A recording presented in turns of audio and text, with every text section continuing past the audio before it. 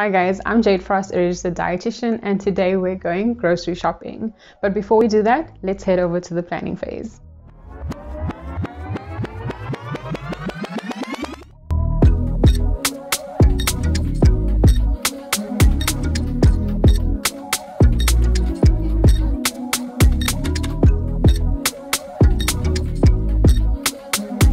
The planning phase might seem a bit much in the beginning, but once you've got your existing lists going, it will be much easier in the future and has the potential to actually save you time, money, and helps you to eat healthier. So you guys can find your free PDF in the first comment below, which I'll pin. On the PDF guide, you'll see that I've made check boxes. So as you're shopping, you can check off items that you have put in your cart. I've left all of the boxes checked, so you can just uncheck items you don't need while you're shopping, uncheck those. I've also included text boxes for you to add extra items and be more specific with certain items. So you need to save this document on your phone for you to be able to save it. Please remember to save so that you don't lose any of your additions. If you scroll down, you'll see I also included room for you guys to add other items you might need: toiletries, detergents, cleaning materials, and then I also left a space to add any notes that you might have. There are different approaches you can take with regards to planning depending on how detailed you'd like to go. A simpler method would involve you having a piece of paper, writing down which meals you'd like to have for the week. You could split them up and make maybe 2 plant-based suppers, 5 animal protein suppers, and then decide which starches you would like to go with that. Also list which convenient lunch items you would like to have, like bread, crackers, the fillings you'd like to put on them, example, peanut butter, tuna, eggs, and then also list which types of fruits. You could decide on maybe 3 or 4 fruit varieties for the week. And then deciding on vegetables, maybe you'd want to get 4 to 6 different varieties of vegetables for the week. And then essentially you draft your grocery list from that. So there are definitely cons to this method. The biggest one being the potential to under-purchase, which has plenty of knock-on effects. This could result in you or your family resorting to less nutritious foods and having less nutritious suppers simply because you ran out of options. Another con is that it may result in over-purchasing, which means there could be a potential wastage of food. However, this method is very quick and uncomplicated. Opposite to this, you would have a more detailed approach. So this is something you would more do with a registered dietitian who could guide you along the process. So what I've done for my family is looked at the number of portions or servings of each food group we would need for the entire month, because my mom prefers to do monthly grocery shopping. And basically from that, I have listed everything to make sure that we get our recommended servings for the month. So this allowed my mother and I to see if our nutritional needs were being met within the budget that we had available. And if not, to see where we could cut back on our expenses. One of the major sections we were able to cut back on and see where we were spending a lot of money was our protein section. Animal proteins are quite expensive. What we were able to do was replace some of the animal proteins with plant proteins. Example is beans, lentils, split peas. And by doing so, you can either supplement your animal protein meals and have just less animal proteins and then add some legumes to that in either like a 50-50 split, an 80-20 split, or you could actually replace all the animal protein on some nights with plant protein. However, there are a few budget-friendly protein sources, and I've shared this post on my Instagram profile, so you can go and take a closer look at them over there.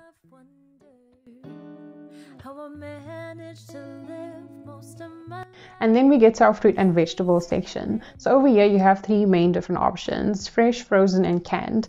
And frozen and canned are just as nutritious as fresh. So don't feel that in the transition to a healthier lifestyle and eating patterns, you have to opt for fresh all the time. I know that that does come with a con of lots of preparation potentially and time that you might not necessarily have. And on lots and lots of evenings, this is the case for us here as well. And it actually comes in handy to have canned and frozen veg.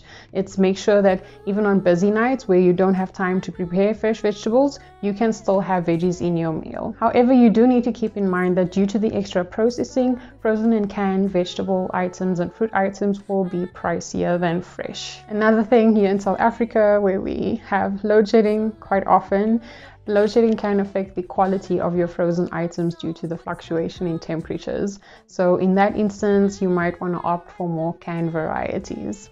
And then we get to dairy. These items are also quite expensive. So which options you choose here will depend on your preferences and also your nutritional requirements. And then when it comes to starches, I am going to put this out there. A variety of foods can be very expensive in South Africa. So I know that here in SA it is much more expensive to actually purchase bulk like maize meal or rice and then change whatever you're serving with the maize meal. This is much more cost effective than, for example, trying to get brown rice, which is really expensive, butternut, sweet potato, and having that variety of starches can actually be quite expensive, and you might not get the same value or quantity for that same amount of money. So in this case, I would look at keeping maybe the bulk rice and maize meal, and then looking at how we can vary the proteins that we're having and include plant proteins as well, and then looking at how we can add inexpensive vegetables to that maize meal, example spinach, cabbage, carrots. And then we get to sugars and fats, and here is where you can save a lot of money depending on how much you're consuming. A practical example, there's 4 people in the household. Each person has about 3 teaspoons of sugar in the morning, afternoon and evening, so that's 3 times a day. That equals 36 teaspoons of sugar per day. 36 teaspoons of sugar equals about 144 grams of sugar per day. Multiply this by 30 days in a month, and that equals about 4.3 kgs of sugar a month. Practically, this is about 2 times 2.5 kg bags of sugar a month. In terms of costs, this usually comes around to about 90 Rand total a month. So if you could halve the amount of sugar your family is having by dropping from 3 teaspoons to 1.5 teaspoons, or maybe just consuming it less times in the day, that means you could halve your sugar expenditure to about 45 Rand, leaving another 45 Rand open for more nutritious items such as fruit, vegetables, pulses like your beans, lentils, dairy items such as yogurt, milk, etc. So not only for our bank balance will it be beneficial for us to cut back on these items, but also beneficial towards our health. And then basically at the end, once I've added everything up, I've got a detailed list of the groceries we'll need for the month, and I'm able to plan from week to week what meals we'll be having, and I do have some peace of mind knowing that it should be enough to last us. So a dietitian will be able to factor in any dietary or nutritional requirements that you or your family may have, and be able to recommend specific food choices that align with your nutritional goals and any health issues you might have. So now that we have our grocery list, we need to try and figure out how we can save cash and really maximize on our available budget. And I've broken this down into 3 steps.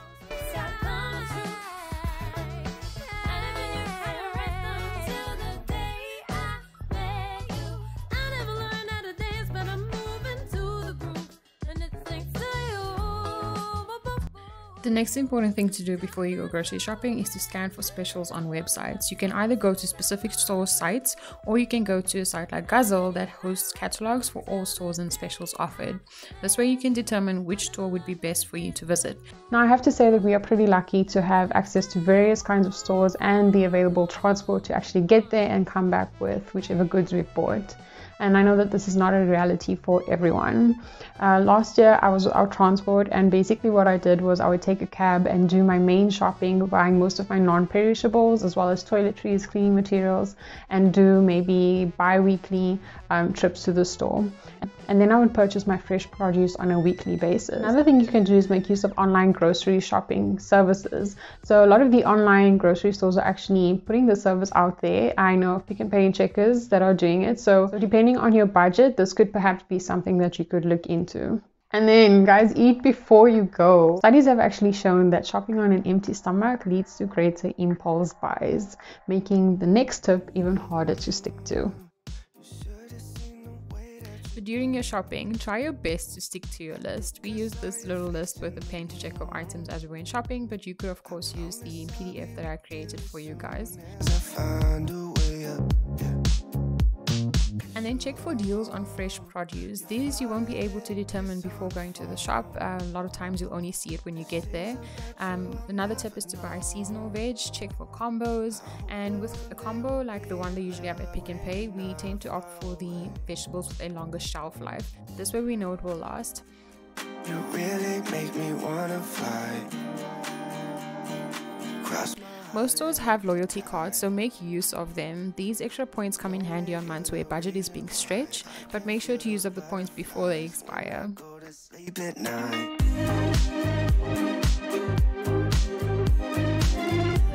I don't know if you guys know about this app. I recently found out about it. It's called Snap and Save. This is not sponsored, by the way. Basically, you book coupons on the app and then you go shopping, and after your shopping you basically snap pictures of your till slip. They take a couple of days to process it, and whichever coupons were valid and applied to the items that you bought, they will refund you. And once you exceed over 50 Rand, if I'm not mistaken, you have the option to cash out. And then check those special deals that you got for fruit and veggies and see which items you need to use first to prevent spoilage and ultimately wastage. So on this day I checked out the green beans that we bought since they were pretty cheap, and they were actually in pretty good condition, and you can see here I used them in the meal that we had that day. Let's talk long term. To save cash on fresh produce, you could consider growing your own. Here I'm trying my hand at growing peppers, tomatoes, chili, celery, garlic. We don't have any garden space in the back of our yard, and unfortunately, despite the front being very good soil for growing, people have stolen our harvest numerous times. So I've started trying out container gardening. I will say that containers, soil, etc. can rake up some costs. You don't have to buy all your seeds though. Some produce can be grown from existing fruits and vegetables. I've also seen people successfully use old tires as well, so if you have access to those, that could be an option. I hope that you found this video useful and that you'll be able to use the grocery list and tips that I gave out here in your next shopping trip. If you enjoyed the video, remember to like, subscribe, share it with someone who might need the information as well, and I will see you next time.